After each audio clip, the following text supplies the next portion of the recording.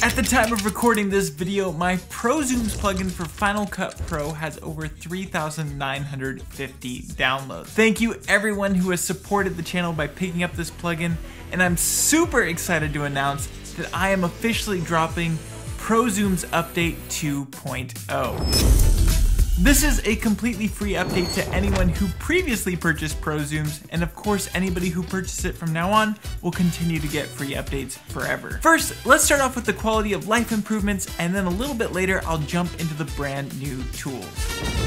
The first quality of life improvement you might notice is that I have updated the icons. This just makes them a little bit more readable and easier to find inside of your browser. Another quick quality of life improvement is that I've gone in and updated a lot of the UI elements to make them just a little bit easier to read over here inside of your inspector. Additionally, at the bottom, I've added this new checkbox, and if you click Help Video, this is going to give you a QR code. If you scan that QR code, it will bring you to a video that showcases exactly how to use ProZooms. It's going to jump to the exact part of the video showcasing how to use whatever tool you're looking at, so this can hopefully make your life a little bit easier. I've also gone through and done some major under the hood changes for ProZooms, and what that means is now the animation will no longer end before the end of the title. It's going to end exactly at the end of the title. What I mean by that is previously with ProZooms, when it would zoom out, it would end somewhere around in here if you happen to speed up the zoom. But now it's always going to end on that last frame, regardless of what speed you set here on the right side. So I can speed this up a lot and it's again going to end on that last frame, or we can extend it out and it will still end on that last frame. It's a minor thing, but it's something that's bothered me for a long time with ProZooms, and I'm super excited that I finally got that resolved. And the last but most major quality of life improvement for ProZooms is it no longer requires a separate tool for vertical and square formats. You'll notice here in my browser that I no longer have all of the different social media formats because ProZooms will auto-conform to each and every different aspect ratio. This again took a massive undertaking of reworking everything under the hood, so I'm super excited because this is going to have some massive workflow improvements for all of you. With that said, if you've previously purchased ProZooms and used the social media variations,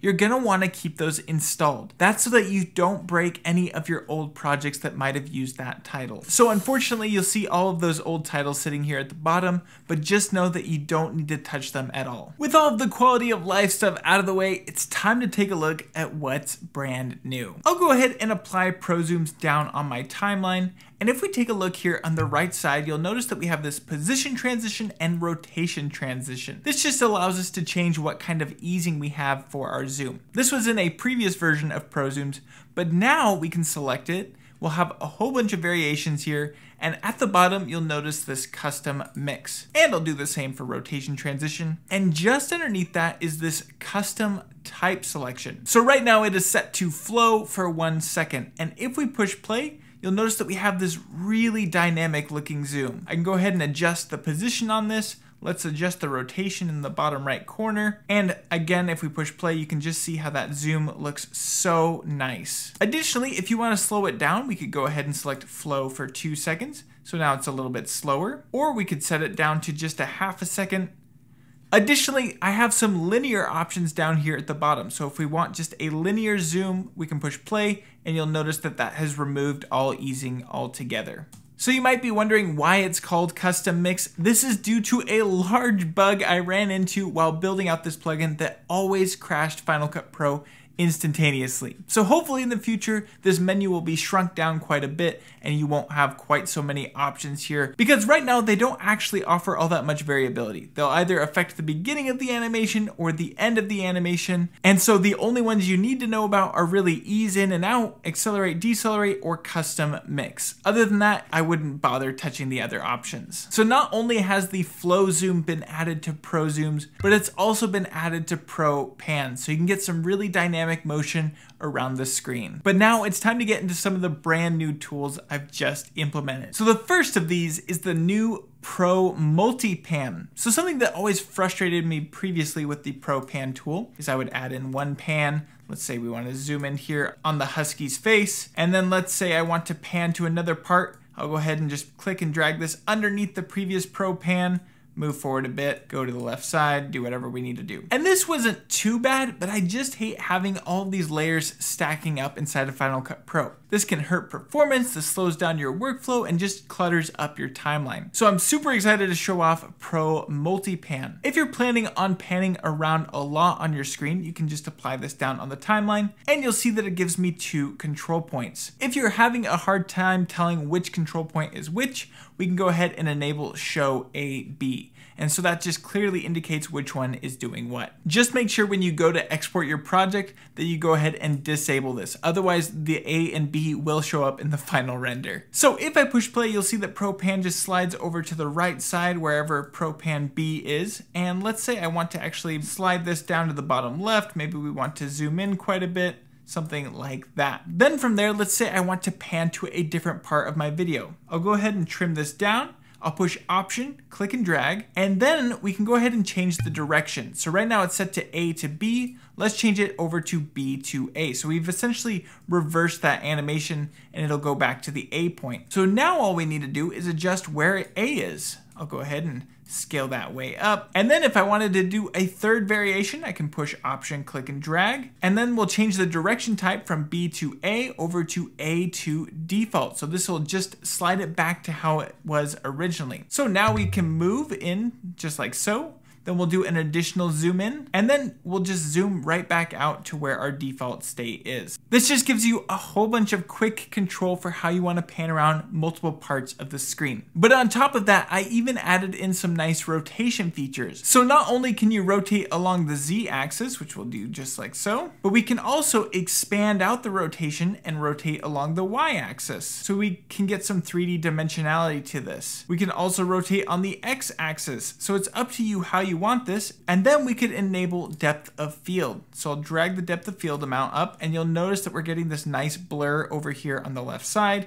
We can adjust the focus offset if we want to, the near focus and far focus, and just a whole bunch of other controls. So if we push play, we now have this nice dynamic rotating animation, which is super handy, and we just have super easy controls here on the screen. But then at the very bottom, you'll notice that I have the option of adding in a background.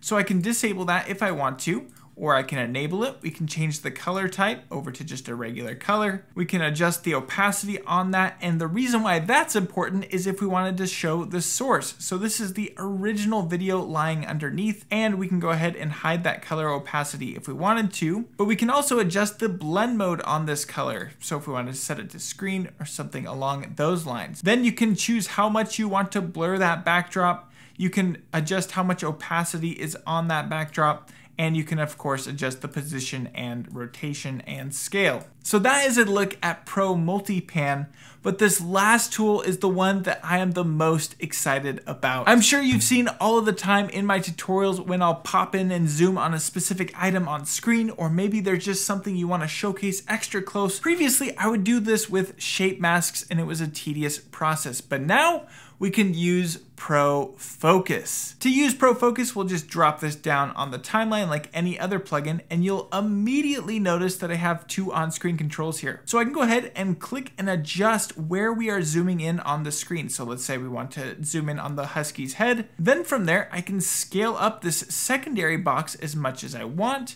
We can slide it left or right.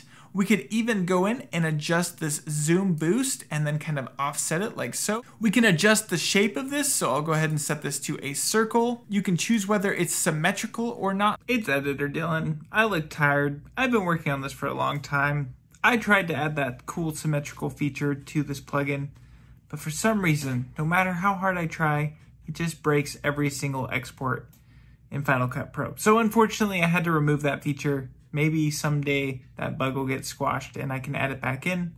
That's why you see it there. Unfortunately, it's not working right now, so sorry.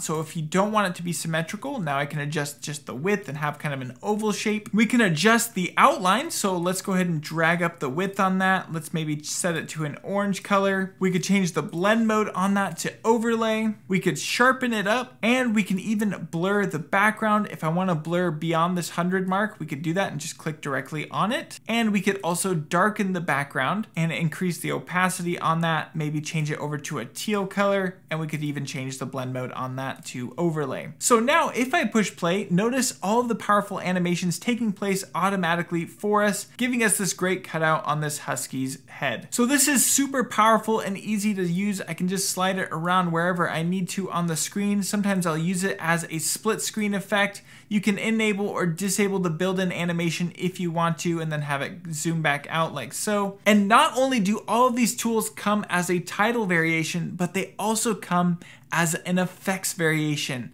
And the reason why this is so powerful is sometimes you only want to manipulate one item on the screen, so you can go in and apply it just as an effect here. Or sometimes you want to affect everything on the screen, and that's where you'll apply it as a title. So I have gone through and tried to think of whatever an editor might possibly need when they are zooming in on the screen, and I'm just so excited for the release of ProZooms 2.0. Now here is the last important piece of information you need to know. Previously with ProZooms, it was set at $24.99. But with all these powerful brand new updates, plus a massive reworking under the hood, I'm going to do a permanent price increase on ProZooms. So if you want to get it at its initial launch price of $24.99, this is going to be the last week to do so. After this week, it's going to be increasing to $39.99, so make sure you get it at this amazing sale price. If you previously purchased ProZooms, I have just sent out an email with instructions on how to get the download. If you did not receive that download email, just follow the instructions in the pinned comment